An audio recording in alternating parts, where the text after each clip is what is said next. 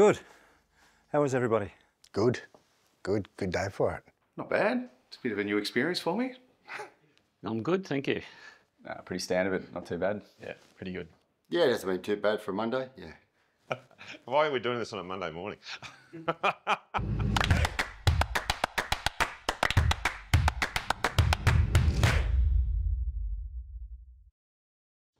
My name's Peter Raleigh. My role is the Construction Director at 2Construct. And I'm Duncan McPherson, Managing Director at 2Construct. 2Construct started back in 2004, 20 years ago. So the incorporation was the 11th of June. We've probably known each other for 32, 33 years now. So at the time, I was working for one of the Tier 1 builders in town, and Duncan was working with a company called J.A. Dodd at the time.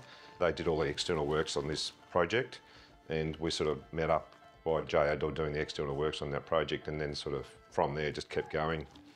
And in the end, I sort of moved away from the Tier 1 space and into the smaller space and went and worked with Duncan. We had a good relationship back then from that project right at the start, and then basically joined J.A. Dodd and went from there. He was a young bloke at Holland Stolte Lewis, 530 Collins, the Stock Exchange building, and as Pete said, we were doing the external works, and it was one of those jobs where it had to be finished, and we were working around the clock. Nothing's changed, still are on a lot of jobs, but no, Pete was there and went and bought us pizzas and bought pizzas in one night for all the boys as they worked through the night. So I thought, not a bad bloke, hit it off, and as Pete said, 32, 33 years later, here we are. Well, I'm Brian Ward. I was the proprietor of a law firm, commercial law firm, Brian Ward and Partners, and I was the person to whom Duncan turned in his moment of need 20 years ago. Very early in the piece, I said, you know, who's going to be, and I probably said right-hand man. His answer was instant, and it was Peter Raleigh. So that was his partner in crime. That was the person that he had to have.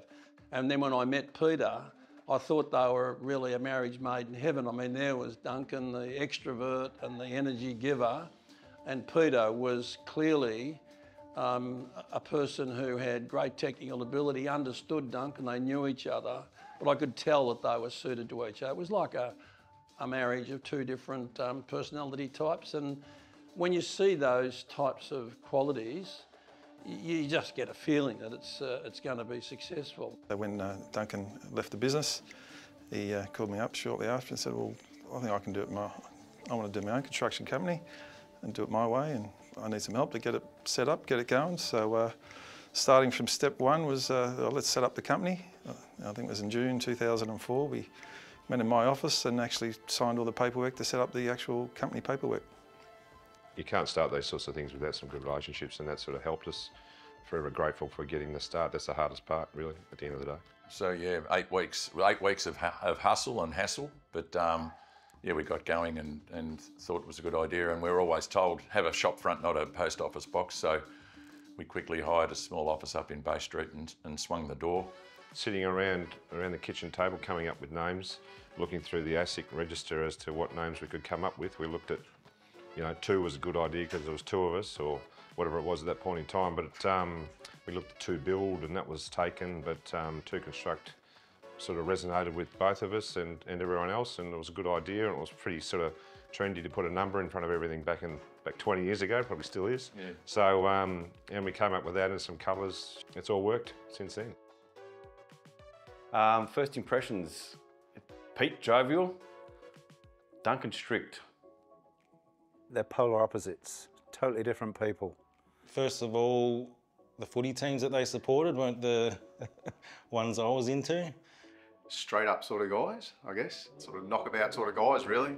People who you could relate to. And I mean, when you get them inside a room, you'd think they were sworn enemies. I remember Duncan seemed to be a kind of larger-than-life figure and a bit intimidating. Peter was almost the opposite in a way, very accommodating and make you feel comfortable straight away, and had a good sense of humour, a good laugh. Really personable, but they still had that drive to accomplish something. You could sort of see it back then. They had a real sort of statement about them. They're good people. They come across right, they do their job well, they're very experienced in what they do, and very professional. And they've had the support of 2 great women in their lives, Lynn McPherson, who was a strong supporter and a silent supporter of Duncan and a perfect match for him, and Pauline, who was exactly the same for Peter. During the first year, there was 4 of us in the office, probably 2 to 4 out in the field. The office was probably the size of what this room is at the moment. Yes, so back in the early days, I remember, almost day one, there was a tiny little office in Bay Street, Brighton.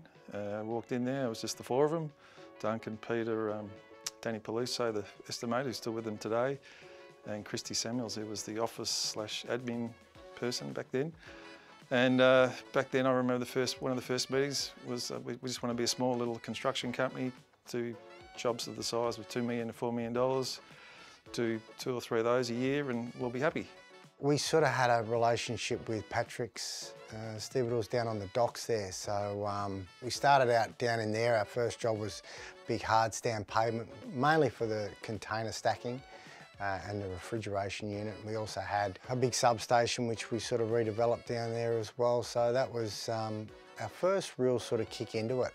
Very difficult for a new company to get a job in an environment. Most people won't take on a fresh company. They've got to have some results. They'd been dealing with Peter and Duncan previously, so it was just a new name to an old relationship. You know, you sort of go back to our old site meetings. Site meeting of the very first job we had basically the whole company in the room for the site meeting, so that was a little different to what it is now. But 2Construct and Reds, we've done like over 150 jobs together and probably turned over $50 million, which is, so obviously we've both grown, and obviously 2Construct are growing all the time in going from, the schools and civil into the industrial sectors and things like that, doing the big factories and things. So they're always improving. We've stuck pretty thick with the people that have supported us on the way through, and we think that's pretty fundamentally important, and the core values and what we stand for as a business is something that we've instilled and something that we follow. So, as they say in visions and goals and values, retain the best. So that's what I think that they've done over the 20 years, and that's why they've lasted 20 years, I suppose. So. When new people came in, it was the no dickhead policy, so that held everyone in good stead, and I think we've ended up with a good rounded group of people, and they've been good mentors. They let us do our job. In this industry, people don't. There's a lot of micromanaging. I came across as a contracts administrator, which is kind of our entry-level position on a project team. Got given the opportunity to kind of manage a smaller project on my own, and then I've evolved into larger projects, into a project manager, and now a position of senior project manager. So I was put on as a CA as well, and started back in 2014, and then progressed my way up to project manager, taking on some small projects to start off with, and then becoming a civil manager now, so looking after and project managing our big civil-based projects. The big thing for me with joining 2Construct was that career growth that was promised by the guys, and was lucky and has definitely been fulfilled. There's a lot of opportunity for growth from the infancy of where you can come in at, and to now be in a more senior role within the organisation. We feel like we've got a good mix of youth and also experienced heads, and that culmination of everyone moving together with the common goal of getting projects completed on time and budget with to the standards that we need to. The change in our systems and just how we attack a job now, like with larger teams in our offices and all that. We used to think $1 million job was big, where now I suppose we can't even do those ones anymore. Like everything's really come along, which is natural to do so with the scale of projects that we're now completing. It was when we secured the first major project for Fraser's property, Crusader Caravans at Epping. We managed to get through that project and delivered a fantastic result for the client and for the tenants, and it really set a benchmark for us in the industrial space and a signal to the market that we were capable of doing major projects in that space and delivering for the major players in that space as well. There's a lot of places in Melbourne I drive around and go, yep, been there, been there, been there. We've had a lot of feature projects across Melbourne. The message we have of 20 years strong is we've survived. We've back to the conservatism of the balance sheet that allowed us to do what we needed to do, and we just see 20 years strong now, and hopefully 25, and the honour boards, 10-year and 20-year boards that we advocate for our employees, and some of them have been here and been recognised accordingly. we're looking forward to that 20th year because there'll be a number of people that have been here since the start of the business, and they'll be just rewarded for their efforts and commitment to Peter and I and our families. Yeah, well done, guys. You've gone through some tough times. I know COVID and those times would have been tough, and I think you've managed your company very well and kept it financially viable, which is pretty good when there's builders that haven't survived in this environment. So well done. Hats off to you both. You've taken on some advice over the years. You've actually listened and implemented, and it's been a pleasure working with you both and just seeing it grow and seeing your team of staff grow, and it's been a pleasure. I wish you all the best. You're a great bunch of people, and hopefully we can keep working in the future together. You know, congratulations for them because they bore the risk and so on to give us what we enjoy now. So yeah, 20 years on, all the congratulations and thanks is duly appreciated. Yeah, they'll have no problem punching in another 20 years. Congratulations, Duncan and Pete. Big congratulations, guys. Congratulations, 20 years. Congratulations. Congratulations to the guys. Congratulations. Congratulations, guys. Well done. Thank you and congratulations on 20 years, and I look forward, along with everyone else, to the next 20 for 2Construct.